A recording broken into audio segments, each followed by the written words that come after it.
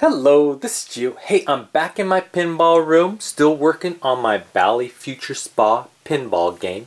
And last time I was with you, I was kind of testing out some of these lamp driver boards. You can see all the other boards here. And I was kind of trying to get this one and that one working. Actually, we were focused on this one because this one had the most components out. And a lot of these SCRs were out. And I showed you how to test those. Showed you how to test the decoder chips here, etc. And that worked well for this board. But now I'm kind of trying to work on the lesser, or the one with the lesser issues. This one didn't have as many lamps out, but it doesn't seem, I've been testing this one and it doesn't seem to be an SCR issue. I have replaced a couple of those components, I think a couple down here, but it's still having some problems, and I think I finally figured out what the issue was. So I went ahead and started a lamp test, and hey, if you don't know how to start these lamp tests, go ahead and check out my other video. I'll hit a link at the end of this video so you can see the previous work we did on this lamp board. But so I did start a lamp test, and you can see there's several lights out. This is the U, the S, there's the 2000 there, I think there's a 2X here, and a U up here. Now previously there were other lights out, and sometimes when I plug this thing back in, some lights work and some lights don't, and then it kind of reverses itself later. So I started thinking maybe it's not the CSRs, which I've already tested and I can't figure out any more that are out. I also checked all the continuity of the traces on the back end of this thing, and everything seems fine. And so I went ahead and reflowed the connectors of, so here's the connector, and it's connected to pins, and so I reflowed the pins on the opposite side, but it was still having some issues. And so I thought that all the continuity issues were solved.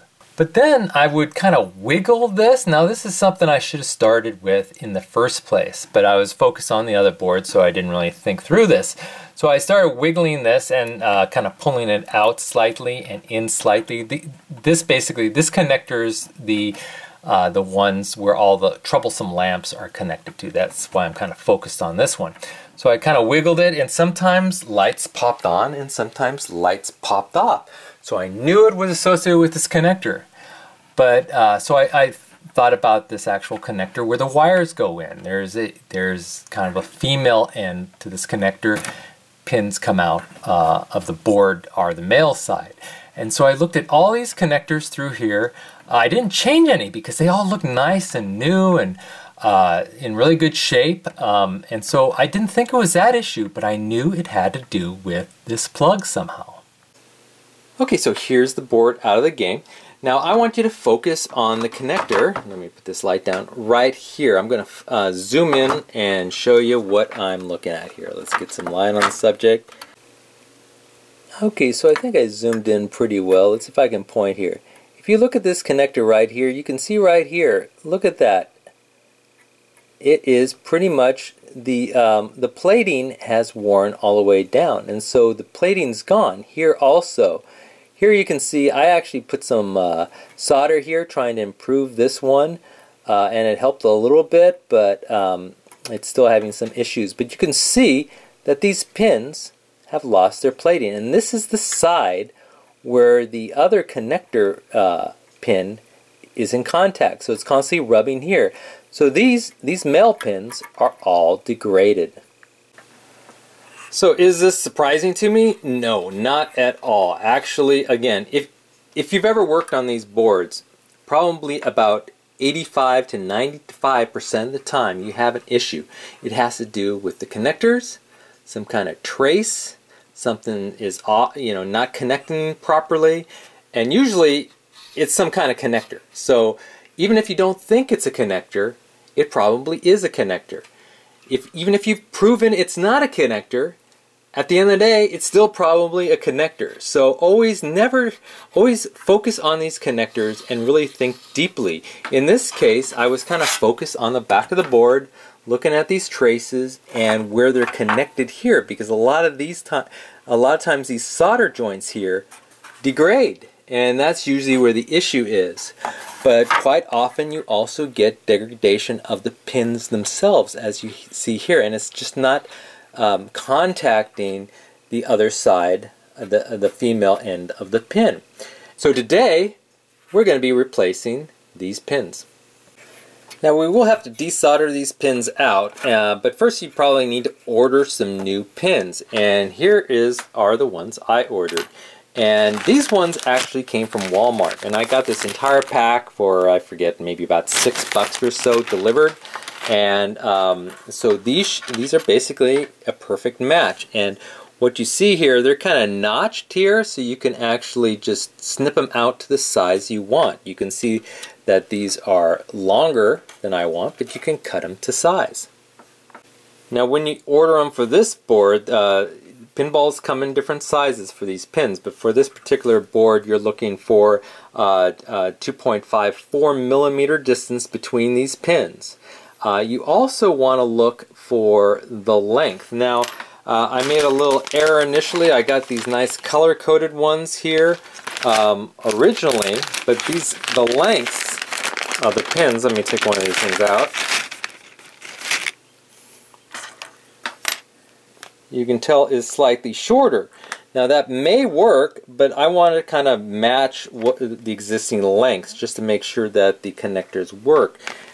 These ones, unfortunately, let's see, I wrote it down here.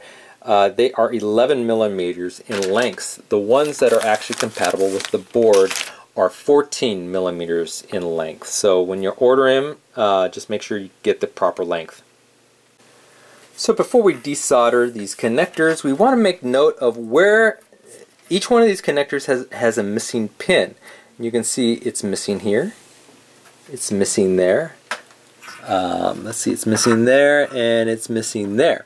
Now that helps you orient the direction the pin is supposed, or the connector is supposed to be plugged in. So if you plug it in the wrong way, it could just burn out your entire board if you're not careful.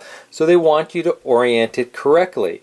And so each one of the connectors you plug into this bank should have a little plug in one of the holes in the connectors, as you see here. And that allows you to know the orientation is supposed to be plugged, because if you try to plug it in the wrong way, one of these other pins will hit that little plug and not allow you to plug it in. It'll only allow you to plug it in where that plug is located, where there's no pin. Now in this case, it's kind of convenient because the board actually has a K here for key.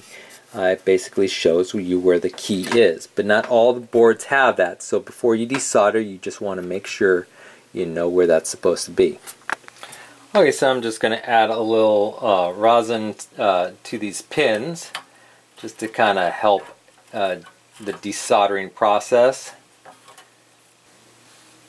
And for each one of these pins, I'm just going to add a little solder. That really does help the process of the desoldering. It's kind of hard to understand, but you know, adding solder before you desolder, but it just kind of adds a little bit of fresh solder and helps the wicking away of the solder that much better. Now next I'm just going to use some solder wick to remove most of the solder here. You could also use just a little suction device. I don't know if you could see this here, where you just, you know, it just sucks it in, but I find it, for me, it's better just using the wick. It's a little bit easier and cleaner.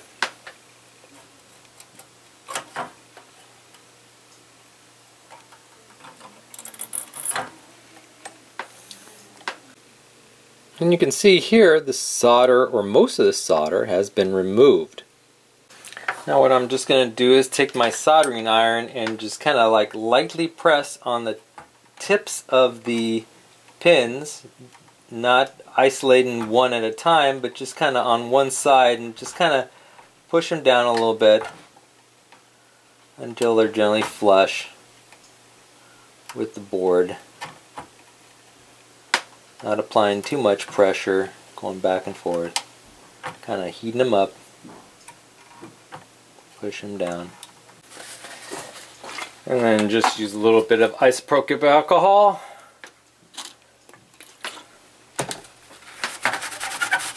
wipe them off. Okay, so I first want to cut this to size. So they're about that big.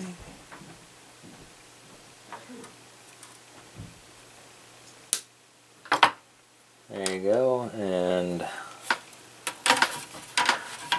reverse this, and this should just fit in nicely, and I could feel them on the bottom. I find the key, which is right here, and I want to clip off that key like that. So I think I'm gonna add a little block on the bottom to hold them in place like this. Just for good measure, I'm going to add some flux.